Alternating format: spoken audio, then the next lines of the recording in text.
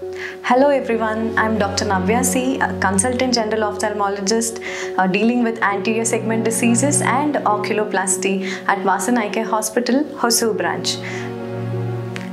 LASIK can be done in certain conditions, and there are certain powers where the LASIK cannot be done. In that case, we do have different type of technologies like implantable contact lenses and PRK. In implantable contact lenses, we will implant the precise amount of the contact lens onto the patient's eye between the layers of the cornea or between the layers of the eyeball. Here, the patient has no harm of removing the contact lenses daily or replacing them. There is no point of washing the contact lenses, and it can be removed if the patient is not comfortable with it or if there is any problem in the eyes. It is like a reversible procedure.